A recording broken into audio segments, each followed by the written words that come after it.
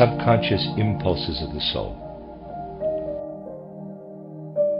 We have devoted the recent lectures to considering, from a certain point of view, the life that runs its course behind the ordinary life, that in normal circumstances, or to ordinary science, is embraced by our physical consciousness.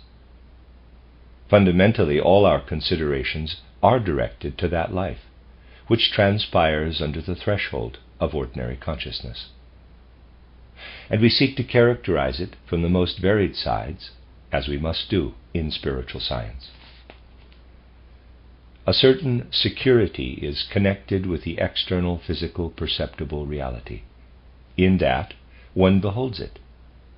But physically, even for those who do not undergo the necessary training whereby they can themselves rise into the spiritual worlds, yet through illuminating these worlds from different sides that harmonize, a certain wisdom is created, and this may create a feeling of security. Special attention is drawn to the fact that human beings do not inhabit only in the world we behold with ordinary consciousness. Beneath the threshold of ordinary consciousness, a life takes place that, unless one goes through the portal of initiation, is not grasped consciously. It remains unknown to ordinary human life. Much takes place in the world in relation to the whole entity that makes up a human being. What people know while living in the physical body is only one part of what actually takes place, and all the efforts made to get in touch with the spiritual world consist of trying to see something of the life that transpires under the threshold of ordinary consciousness. By widening our consciousness, we try to cross the threshold and perceive what we really live in, but remains imperceptible to our ordinary consciousness. As I have said, a certain adjustable threshold exists between the ordinary consciousness and what, and this expression has a certain meaning for us, we are unconsciously conscious of. In the previous lecture, I gave a very pointed example.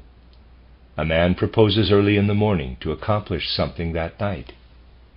He lives, as it were, in the thought that he will carry out his plan during the evening. At midday, something occurs that prevents him from fulfilling his intention. To the ordinary consciousness, this occurrence would seem to be an accident. But if one looks deeper into human life, one discovers wisdom in the so-called accident, but a wisdom that lies beneath the threshold of consciousness. In the previous lecture, I gave a very pointed example. A man proposes early in the morning to accomplish something that night. He lives, as it were, in the thought that he will carry out his plan during the evening. At midday, something occurs that prevents him from fulfilling his intention. To the ordinary consciousness, this occurrence would seem to be an accident. But if one looks deeper into human life, one discovers wisdom in the so-called accident, but a wisdom that lies beneath the threshold of consciousness. One cannot really perceive this wisdom with the ordinary consciousness, but one very frequently discovers, in such cases, that if hindrance had not occurred at midday, the man would perhaps have been brought into some disastrous situation through undertaking the proposed project during the evening. As I said, he might perhaps have broken his leg. But when one knows the connection, one discovers that wisdom lies in the entire occurrence, that the soul herself sought the obstacle and put it in the way, but with intentions lying beneath the threshold of consciousness.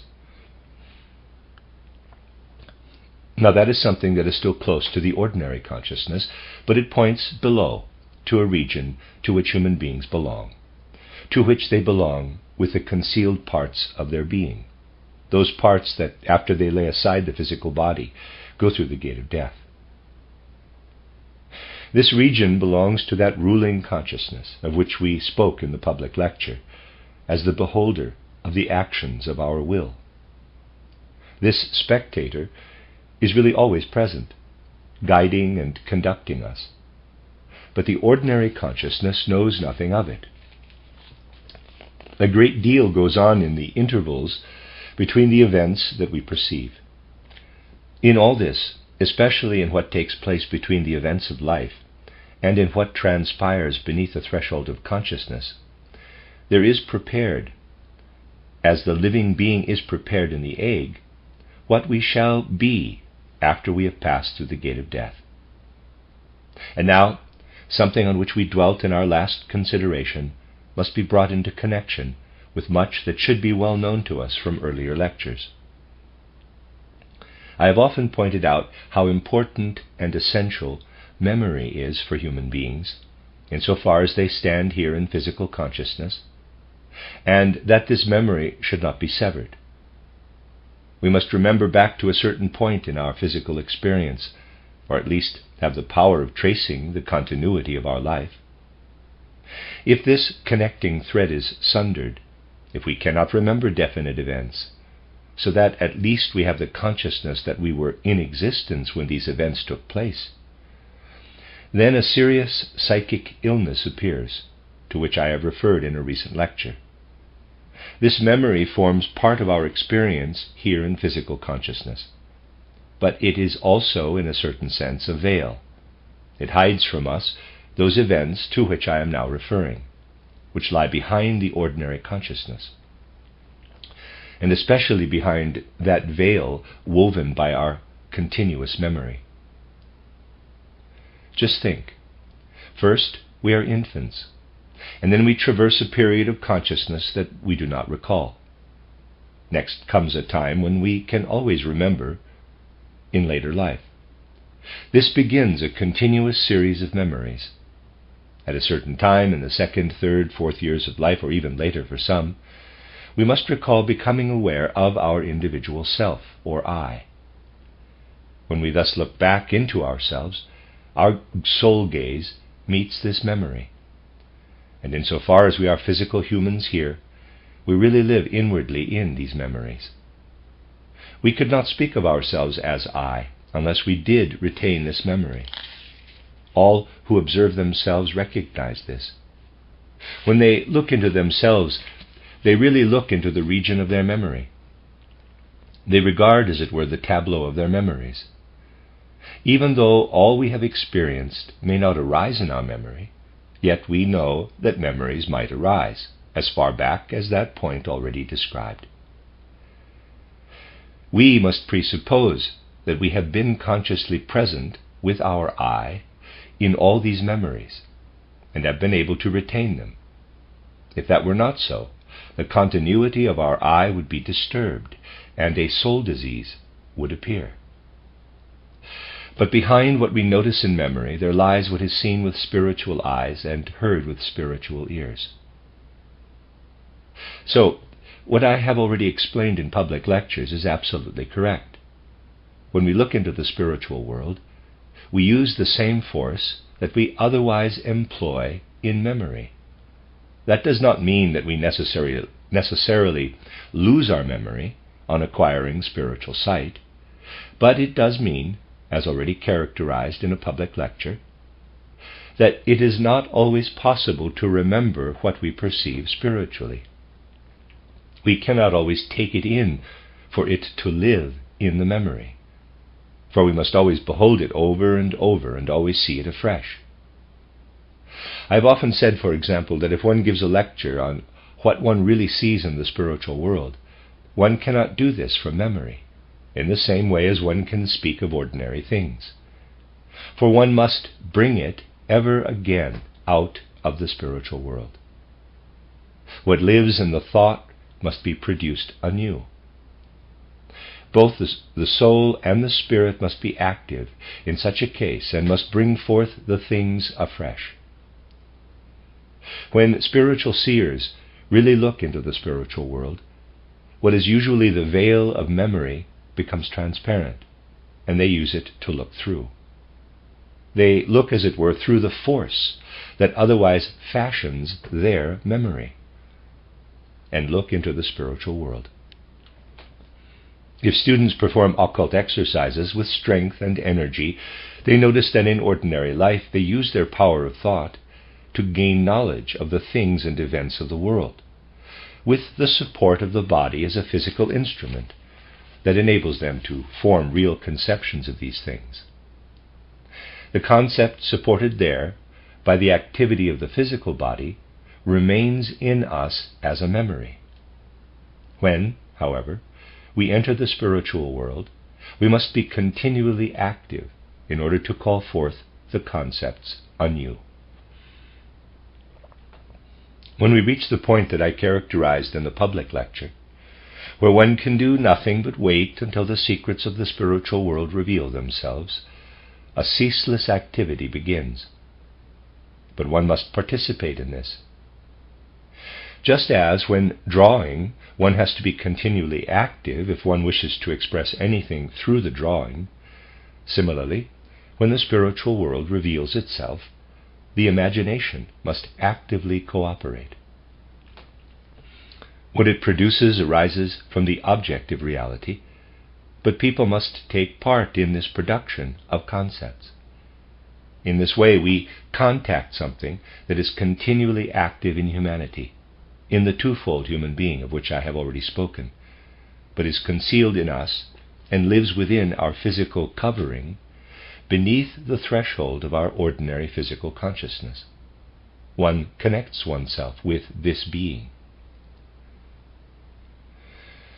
Then one notices the following.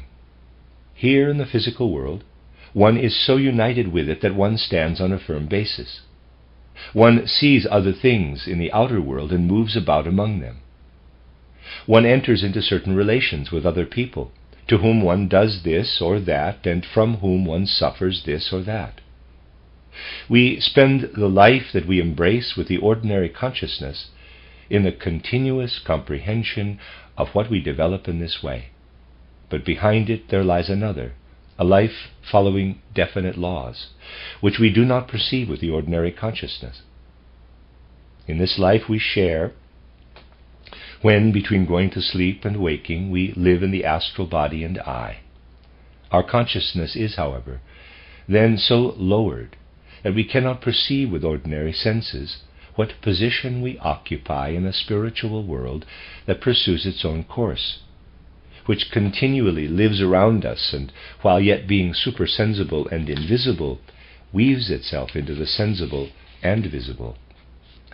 Above all, we must understand this world as spiritual and not think of it as a duplicate, a simply more refined physical sensible world. We must conceive of it as spiritual. I have often drawn attention to the reason why just in our time there must be produced from out the fountain of all human knowledge what, as carried on by us, relates to the spiritual world. Truly it is clear that a certain longing is arising in humanity to open the soul to the hidden side of human life and to learn something of it. Not just because of the facts that present themselves to the spiritual investigators, who have to impart truths concerning the spiritual world, but also from the whole course of our civilization. I have drawn attention to this from various perspectives. I have already presented phenomena in scientific life and elsewhere that show how this longing lives now. Today I would like to add a special example to our considerations. With it we can see that even in our time there are those who touch on these secrets of existence to a certain extent. They divine and know something of these mysteries of existence. But for reasons that we shall now examine more closely, they do not wish to approach them in the way practiced by spiritual science. The easiest way to bring such matters before people is to leave them more or less undecided by, quote, leaving the door open, close quote, saying that one does not have to believe such things or think of that world as real. Today there are plenty of examples of this. I have given instances. I shall bring forward an especial case today in reference to this point. I shall introduce into our considerations a few remarks about a really extraordinary and significant novel of modern German literature. I might call it a pearl among German novels. It is called Hofrat Eisenhardt.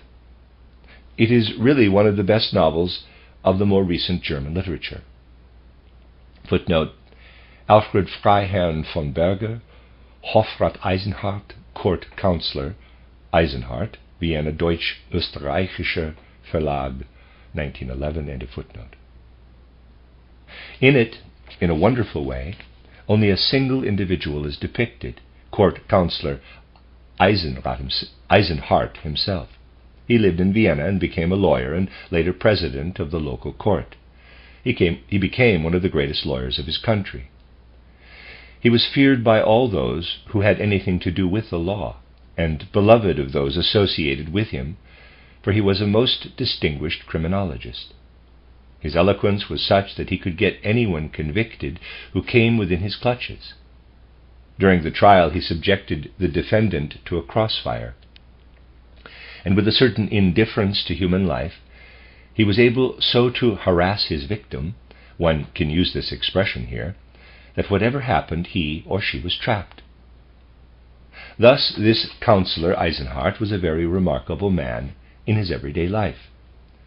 He had little talent for entering soulful relationships with others. He was a kind of hermit with regard to human life. He laid great stress on being correct and blameless in external life. With his subordinates he exchanged but few words, but with his superiors he was not only friendly but deeply courteous. I could bring forward many more characteristics. He was a model advocate.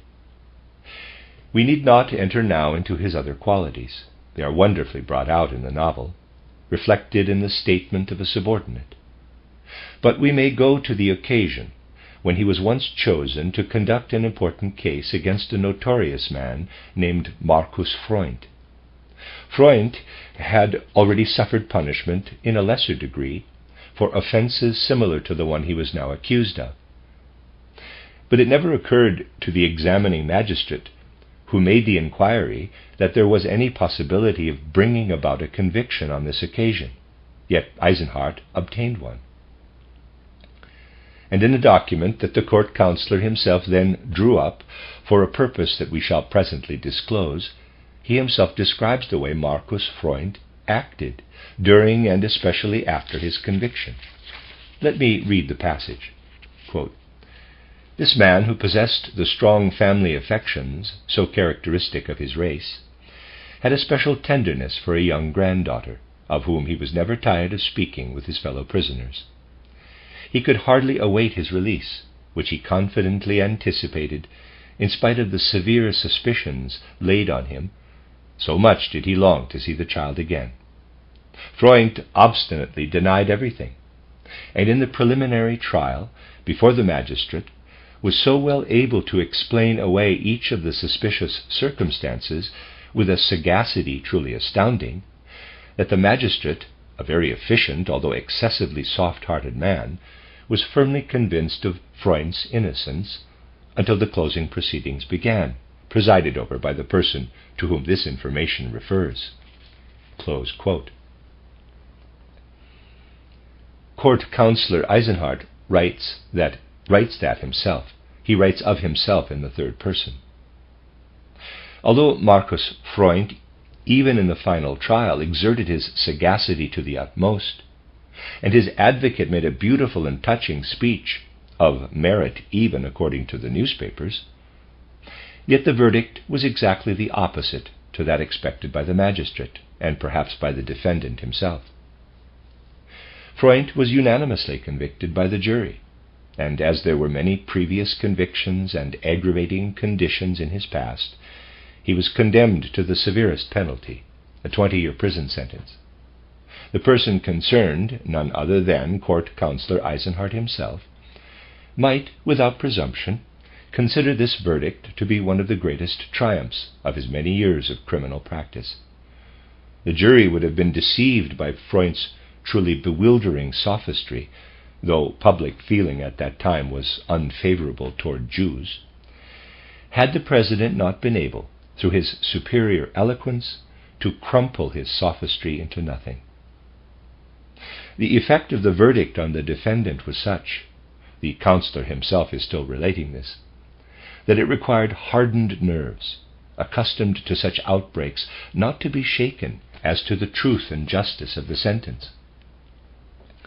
First, Freund stammered a few incomprehensible words, probably in Hebrew.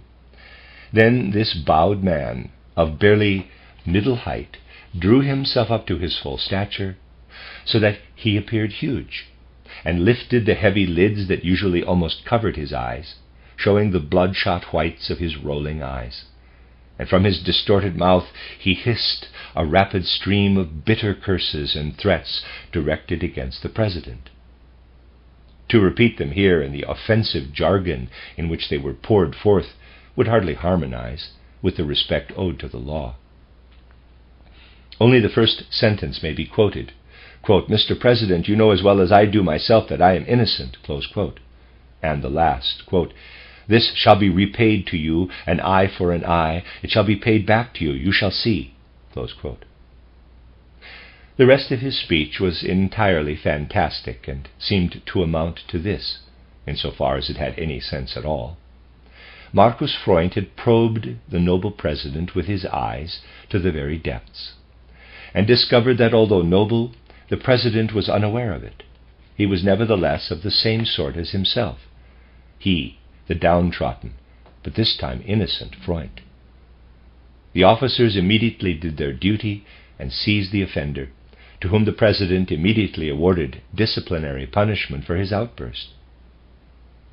While the soldiers, each holding one of his waving arms, led the accused away, his fury broke out in weeping and sobbing. Even in the corridor one heard his dull moaning, "My poor, poor little girl, you will never see your grandfather again." The jury was greatly distressed at this incident, and questioned the president, through their foreman, as to whether it would not be possible to try the case again immediately. Through their insufficient knowledge of the law, they had not enough experience to know that outbursts of this kind occur more often with hardened, blameworthy criminals than with innocent defendants, or really are much scarcer than the sensational minds of the public imagine. Less excusable was the fact that the above-mentioned soft-hearted vice president, who was present at the pronouncement of the sentence and its disagreeable sequel, took upon himself to say to the prosecutor, gently shaking his head, quote, "Mr. President, I do not envy you your talent," close quote.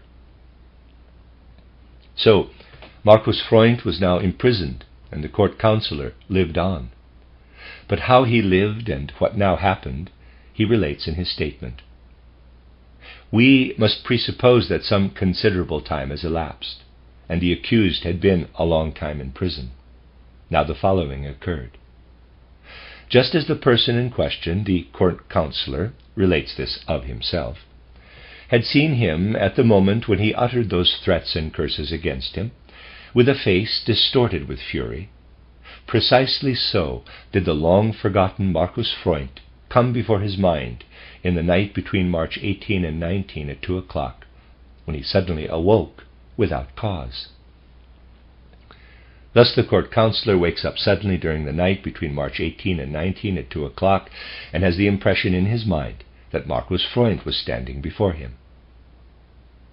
And while he lay motionless as in a trance, the above-mentioned events recapitulated themselves in imagination with lightning speed.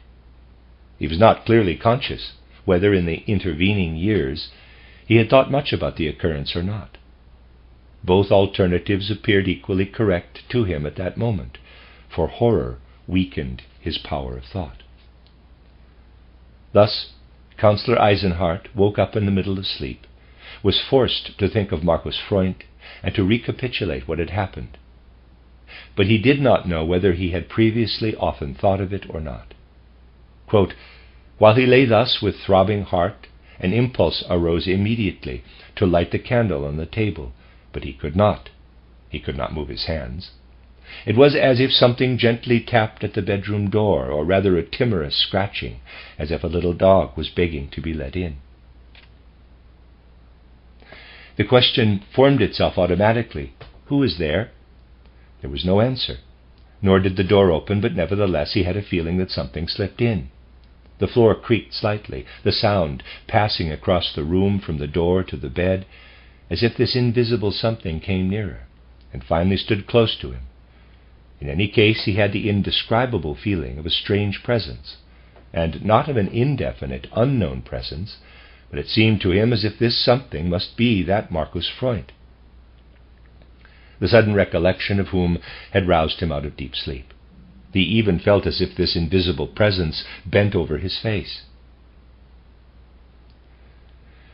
Now, whether he fell asleep again without being aware of it and dreamed, and as you know, dreams and the people about whom one dreams are frequently confused with one another, or whether certain exaggerated ideas of Schopenhauer as to the secret identity of all individuals stirred in him as the after-effects of what he had been reading during the last few days, at any rate, the senseless thought flashed through his mind that he and Marcus Freund were fundamentally one and the same person.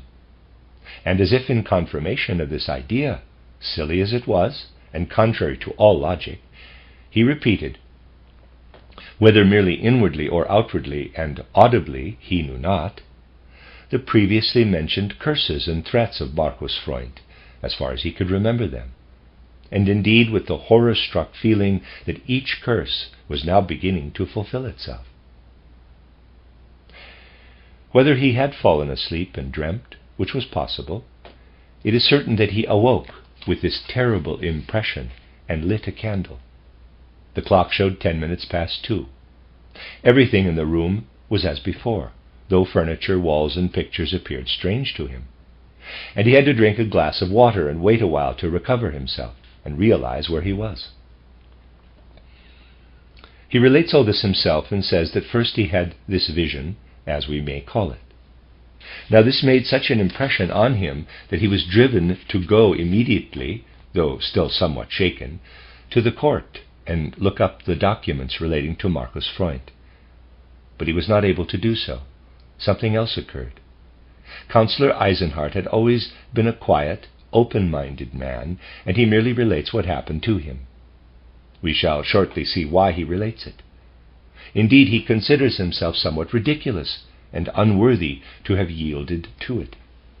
In vain he told himself how absurd and ridiculous his conduct was. His former iron will was weakened in this sense, and remained so.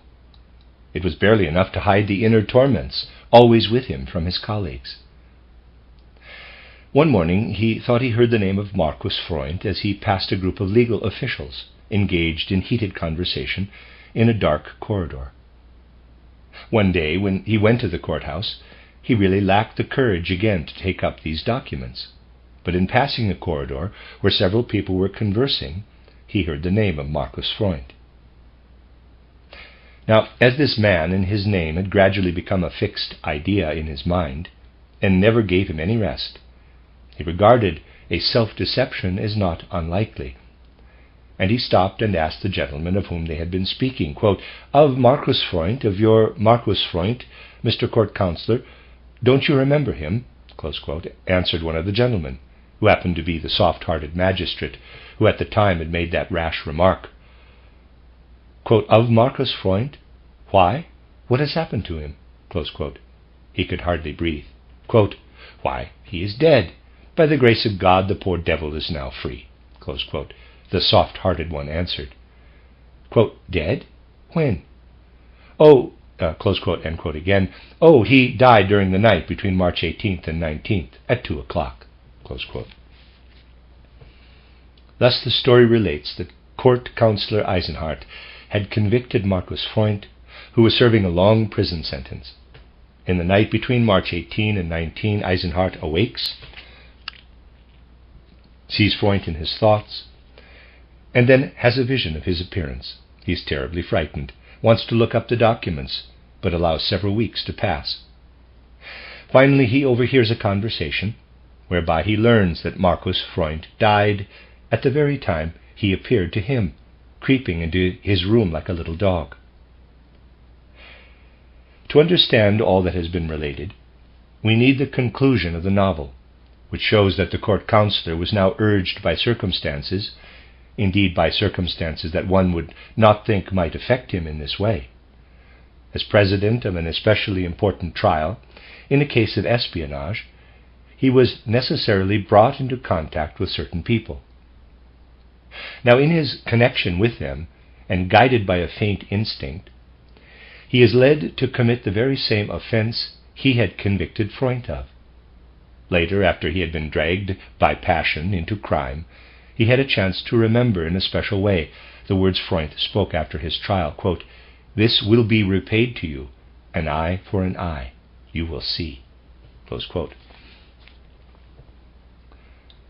Thus something had lived beneath the threshold of the counselor's consciousness that was definitely connected with his previous deeds, and that was also connected in a remarkable and mysterious way with the fulfillment of what the dead man had threatened him with.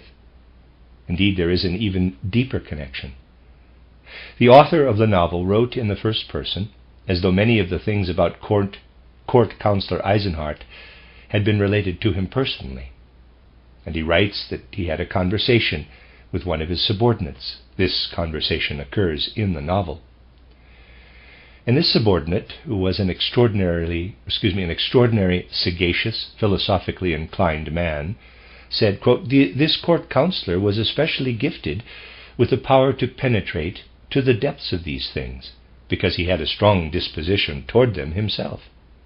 And so he penetrates deepest into the cases that appeal to him most." Close quote. That is related in the novel.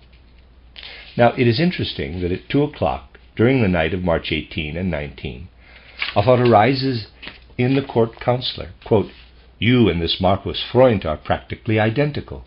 Close quote. This unity, this uniting of the consciousness, appears evident to his soul. He has an insight into a connection that lies beneath the threshold of ordinary life. This is revealed to him. Naturally, it is not revealed to him in the same way as to others, for cases vary, but this disclosure comes to him. Now, it is interesting that the author of this novel has brought together all the materials possible to make the event comprehensible. And we must also recollect what this author mentions as preceding the vision that the court counselor had during the night. The court counselor was really a robust man, as has been said. Many characteristics could be brought forward that show him to be a man who did not go soulfully through life, but was one who pursues his way with a sort of brutality caused by a certain inner robustness. Only, as it were, through an outer symptom could this man, who had never been led astray, and was always sure of himself, become a wrongdoer. The outer cause was this: he discovered a tooth had become loose, and that he could easily remove it with his fingers. The thought then flashed through his head, quote, "My life is now on the wane. Something has begun to decay." Close quote. He could not get the thought out of his head, "This is how I will gradually lose my health." That would not have been so bad. The worst was that from that moment, though he did not notice it but ruminated over his own decay, as he himself shows in his letters, wherein he describes himself in the third person, from that moment on his memory began to fail. His memory had been such a help in all his professional work that he develops anxiety about life. He notices that he could no longer remember certain things that he used to recall so easily. Consider how interesting it is that the novelist presents the possibility of developing a partial clairvoyance as memory begins to decline. Then his memory improves again. He decides to record this and remembers his previous state. As a freethinker, he must suppose that all this was a part of a diseased condition, and he reflects, quote, "I am actually in danger of growing crazy." Close quote. This conclusion would be natural for a freethinker. He is too ashamed to seek advice, and thus takes advantage of his position to write in the third person. He then places the document before a psychiatrist as the case of some unknown person, and thus he hoped to get medical advice.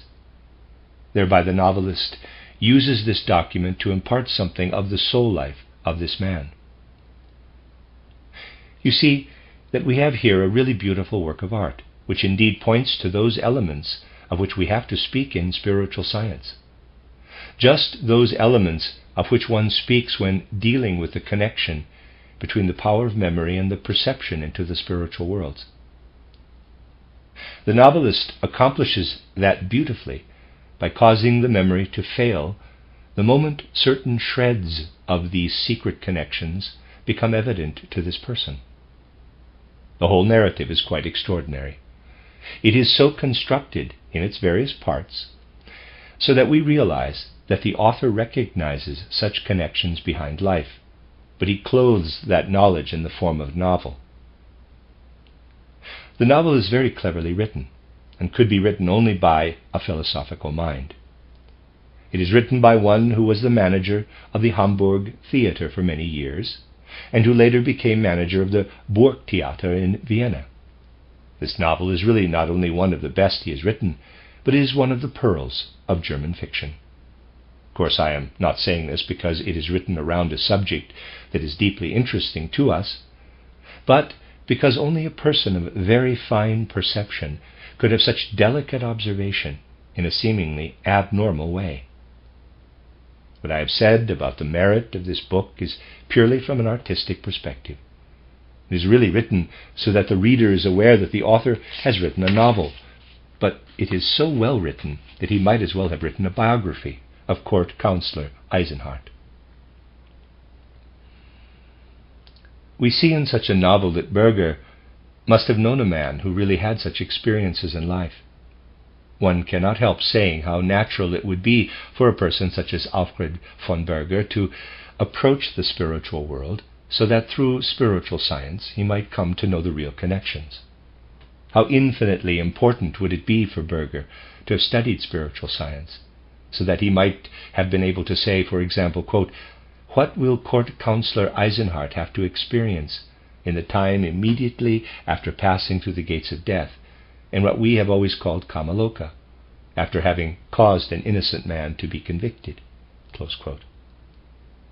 As I have told you, we must then experience the effects of our actions and the significance that those acts have for others in connection with them. What the court councillor had done at the trial afforded him a tremendous satisfaction at the time, especially his great power of oratory. He had satisfaction which he expressed by saying, quote, "He considered it meritorious that he prevailed against the sophistry of the prisoner, and gave a speech that urged the jury to convict him, though they regretted it immediately afterward, when they saw the effect of their verdict on the accused." Close quote. This is how it was seen from this side of the court councillor. From the side of Markus Freund, it is a very different matter, where we see the effect of the sentence on him. The court councillor has to experience the effect of this on his soul in Kamaloka. A reflection, a picture of this, reveals itself at the very moment when Freund himself goes through the gates of death. This is disclosed to him in such a way that he now sees himself as identical and one with this Markus Freund. He sees himself in Markus Freund. He feels himself also within him. We see that the court councillor had a foretaste of Kamaloka. This is so powerful that he not only experiences what had happened previously, but also something intimately connected with the whole matter transpires further in him beneath the threshold of his consciousness. Each single detail is important. I told you that he had lost his memory for a while, during which this part of the spiritual world unveiled itself to him. Now, however, a time comes when he is endowed anew with a great natural power of memory. Memory reinstates itself in him when he tried the case of espionage. But during this very trial he is driven to commit the same offense for which he had caused, through his eloquence, Markus Freund to be convicted. The force that previously arose from memory was transformed into the force of instinct, and this drives him. He no longer sees the connection that was working subconsciously between what he was now doing and what he had ascribed to Freund. This leads to the following. Councillor Eisenhardt, when he sees what has happened to him, goes into his office the very evening preceding the conclusion of the lawsuit in which he was to accomplish his greatest triumph. Having entered his office, the key to which he had with him, He lit the 2 candles on the writing table, washed his hands, face, and hair. Then he changed his civilian attire for his uniform, and paced up and down for a long time. Then he opened the top drawer of his writing table, and from a parcel withdrew a new revolver and a pack of cartridges that he had probably bought during the worst period of his nervous breakdown. He carefully loaded all the chambers, and took a sheet of official paper from the paper rack and wrote, quote, "In the name of His Majesty the Kaiser, I have committed a serious offense and feel unworthy to exercise my office further or to live any longer. I have condemned myself to the severest punishment, and in the next few minutes shall execute the same with my own hand." Eisenhardt, Vienna, June 10th, 1901. Close quote.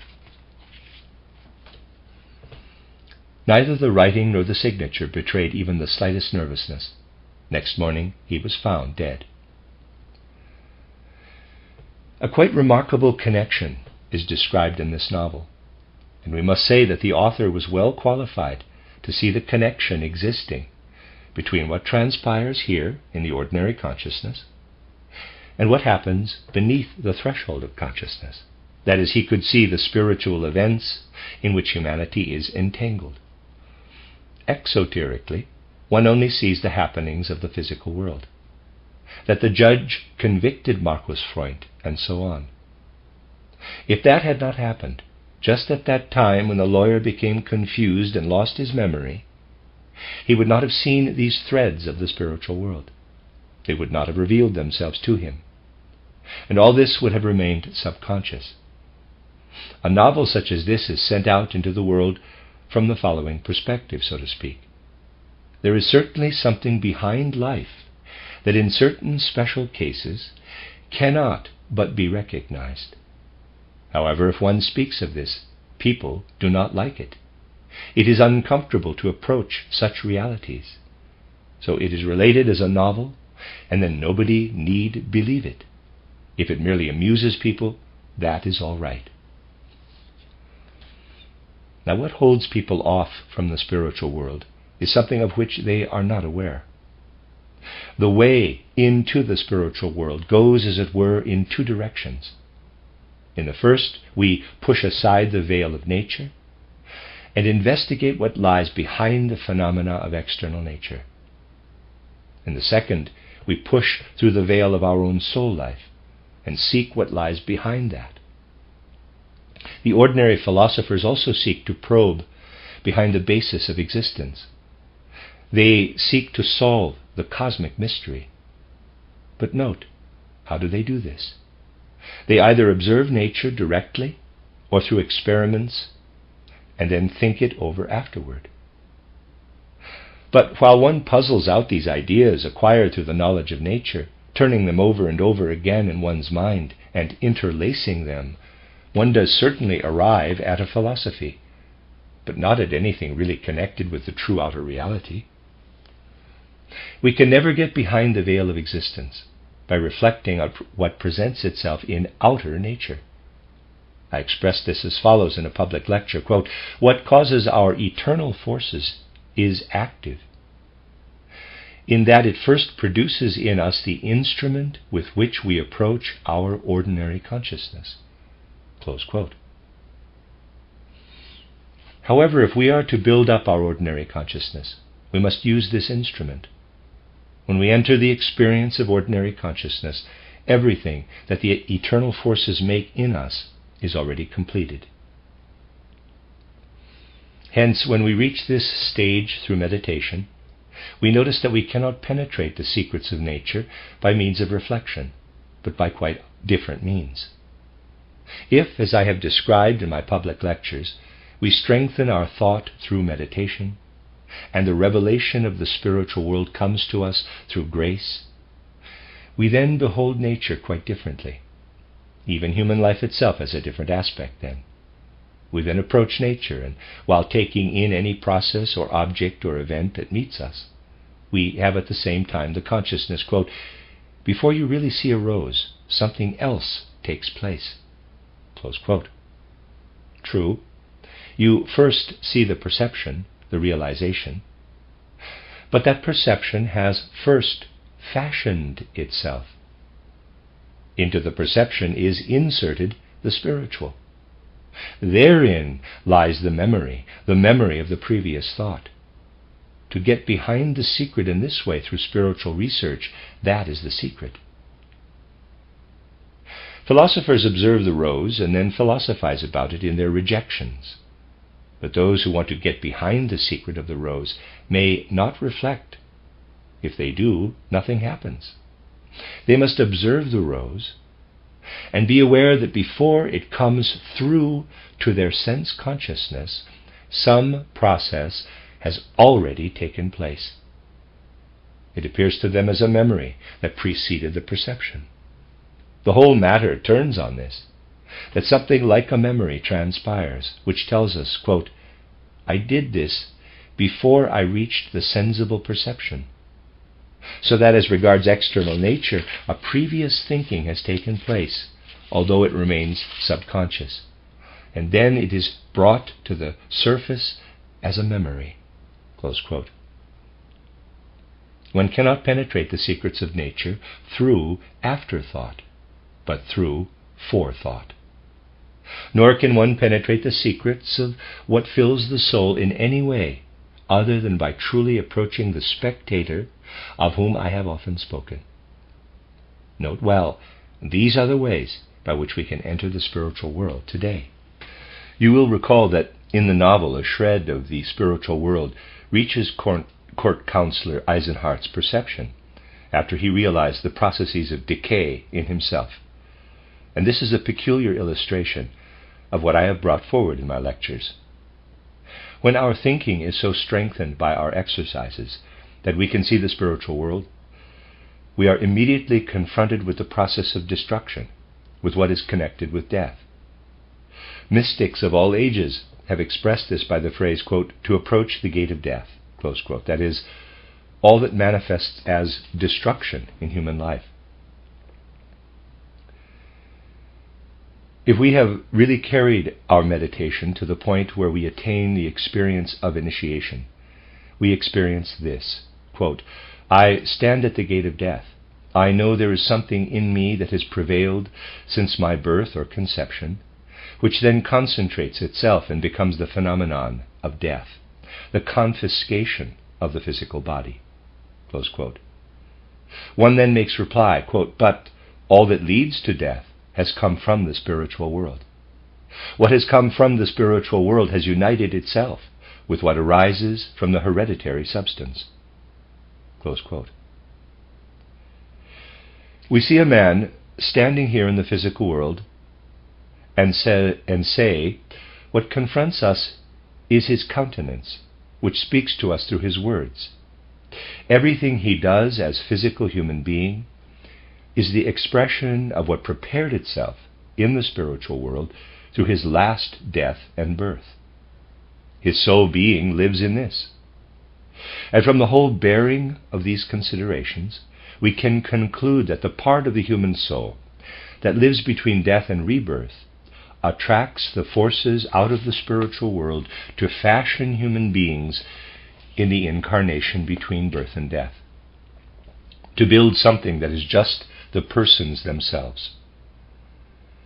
Then it is true that through meditating on the will, the seed is evolved that again goes through the gate of death to prepare itself in the spiritual world for a next incarnation.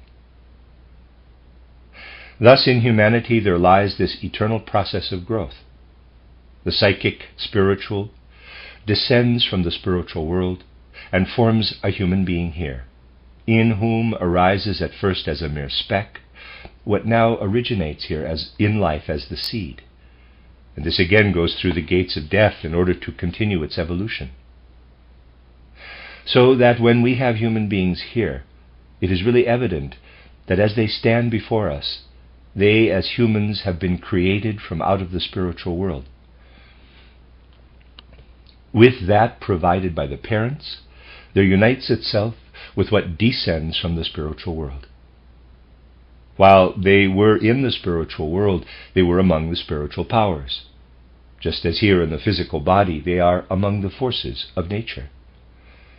They were among the spiritual forces, and with their help they prepared themselves for this incarnation. When we see a human being incarnate before us, it truly is as I have represented in the second mystery play, The Soul's Probation, that whole worlds of divine beings work in order to produce human beings. Between death and rebirth, spiritual forces are operative in order to maintain the human being. People here are the goal of certain spiritual forces that are active between death and rebirth. Now note, this leads to spiritual science, but it has always been known and brought to expression. For example, a man of note expressed what I have said over and over again by saying, quote, life in the human body is the ultimate aim of the path of the gods, close quote. He meant that when we are in the spiritual world, woven into the world of the gods between death and rebirth, we prepare ourselves for our incarnation, for our body. That is the object of the divine path. He was unable, however, to add the other sentence, quote, in the body a new beginning is prepared, which then, again, goes through death and leads to a new incarnation, close quote. This phrase, quote, the life in the body is the ultimate aim of the divine path, close quote, forms, to a certain extent, the leading motive of all the works written by Christoph Ettinger, a very noted man, nearly 100 years ago. He drew attention continually to the path that human knowledge and perception must take if it is to recognize these spiritual connections. What anthroposophy really desires can already be found in the older theosophists, but Ettinger wishes to present it in his own way. His editor wrote some beautiful words at the end of his preface in 1847. He wanted to express that in the past, people sought the spiritual path, but in their own way. But that a time would come, fairly soon, when what one had always sought would be grasped with full scientific consciousness. His editor says, quote, the essential point is that when theosophy becomes a real science and brings definite results, these will gradually become the universal conviction of humanity. Yet this rests in the bosom of the future, which we do not wish to anticipate. Close quote. Thus spoke Richard Walter, the Heidelberg professor, referring to the theosophist Christoph Ettinger in November 1847. What spiritual science strives for has already existed, but in a different form. Today it is necessary to find it in exactly the best form for our time. As I have often said, the thought of natural science today has reached a perspective from which the right scientific form must be sought, from the method of that science herself, for what lived in theosophy of all times, close quote. When Walter, as Ettinger's editor, says that what the latter implies, quote, rests in the bosom of the future, close quote, we must remember that what in 1847 was the future has certainly matured into the present in our time. We are confronting time when we can prove, for it was but one example that I have brought before you today in the novel titled Hofrat Eisenhardt by Alfred von Berger, that human souls are really ripe to approach the spiritual truths, but that they morally lack the courage to grasp them in reality. I said that in two directions lies the path to the spiritual world, in which one can see behind the veil of nature. For those who are accustomed to thinking scientifically, and who merely have to raise their scientific thought to an inner instrument in the way described, why is it so difficult to make progress? Why? They say that there are limits to human knowledge. Ignoramus et ignorabimus. Why do they not wish to enter the spiritual world? Well, the reason for that lies beneath the threshold of their consciousness. Within the sphere of consciousness, so-called logical reasons are brought forward as to why human beings cannot enter the spiritual world. These arguments have long been known, but beneath these logical reasons is to be found the true inner reason, the fear of the spiritual world. This fear of the spiritual world holds people back, but they are not aware of it. If they could only acquaint themselves with the existence of this unconscious fear, and how everything presented in opposition is merely a mask, hiding the fear in its reality, they would become aware of many things. That is the one thing. The other is that as soon as people enter the spiritual world, they are seized upon.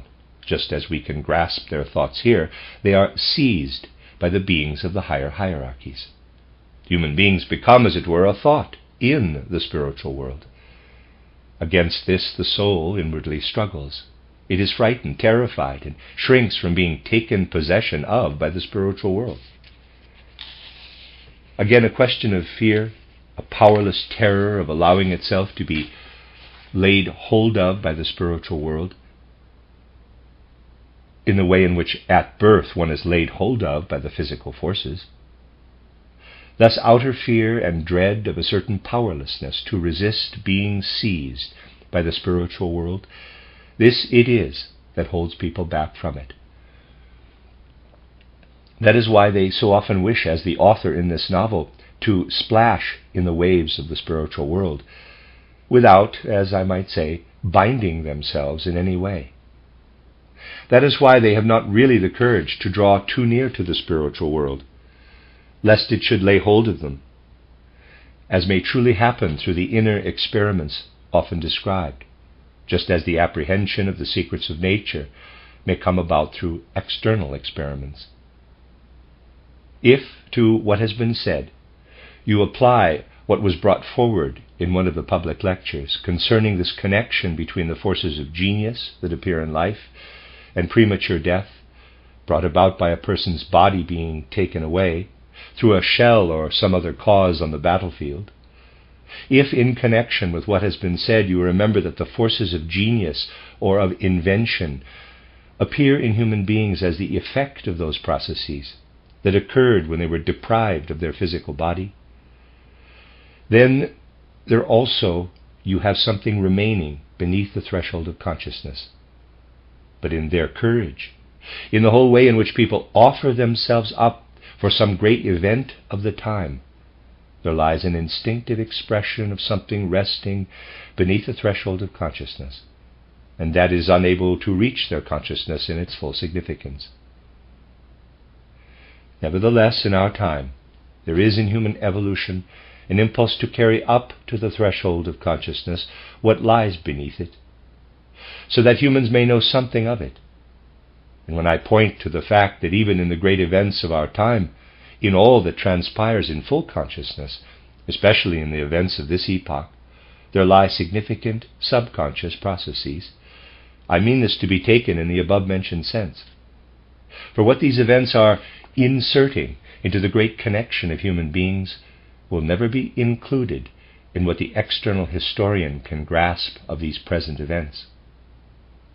More than ever before does the subconscious play a part in the present happenings. Therefore, the spiritual investigator is allowed to indicate that a time will come in the future when, in order to behold the present significant historical events in the right light of their cosmic connections, we shall point to their spiritual background. With this in view, the words with which we now always conclude will be more and more present to our souls. Quote, "From the fighter's courage, from the blood of battles, from the mourner's suffering, from the people's sacrifice, there will ripen fruits of spirit, if, with consciousness, the soul turns her thought to spirit realms."